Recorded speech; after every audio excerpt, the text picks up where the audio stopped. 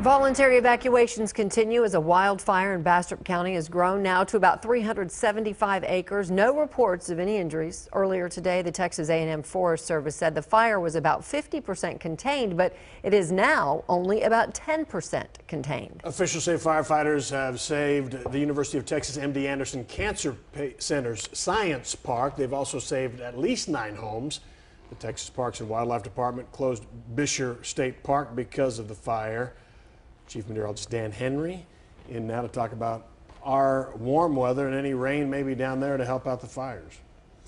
I think we're going to get some rain, but probably not until about the middle of next week. We're stuck in this very warm, dry weather pattern here. And boy, today was no exception. We soared all the way up to 96 this afternoon.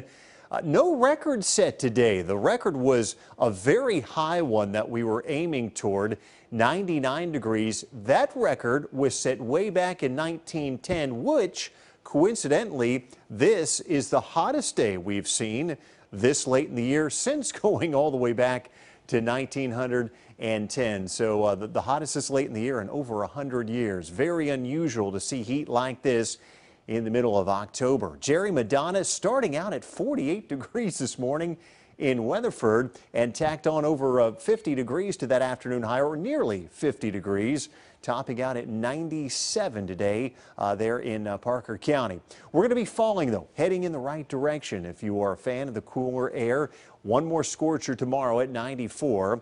Friday, your transition day, that's when the cold front comes through. And then behind it, we'll cool off into the low 80s Saturday, Sunday, and Monday of next week. Pollen count was high today, 395, the air quality good, and the UV index was high as well, up at 6 this afternoon. Currently, we've got temperatures in the low 80s still in Dallas and Fort Worth. We've dropped into the mid 70s in both Irving and Plano. Winds continue to blow out of the south at 10 miles an hour. The humidity has crept up a bit to 18%. We are running about 8 to 10% during the mid and late afternoon hours, and it's that low humidity that helped fuel some of those fires that we saw earlier today. 73 McKinney and Bowie, 78 Mineral Wells, 73 in Stephenville as well as McKinney, and we've already dropped down to 68 degrees off to our east in Greenville. Overnight tonight, temperatures falling back into the 50s up around Denton and in McKinney. McKinney about 56, 62 in Dallas, 60 Cedar Hill, about 60 degrees as well in Grapevine. Not a cloud in the sky this afternoon across North Texas.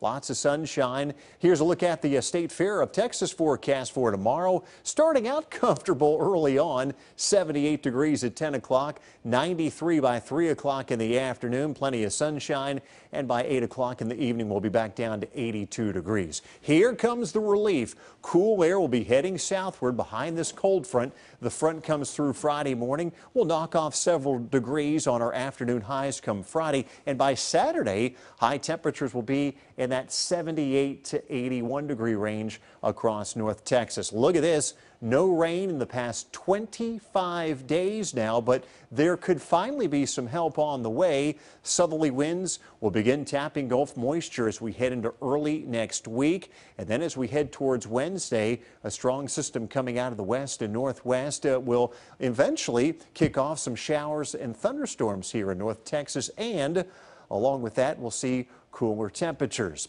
Here's your full-on AccuWeather 7-day forecast. 94 tomorrow, 86 degrees on Friday. Take it down to 81 on Saturday. Lots of sunshine this weekend. Pretty comfortable. 82 on Sunday. And then a slight chance of rain beginning Tuesday afternoon, becoming a good chance of rain by Wednesday. Wednesday's high only 75.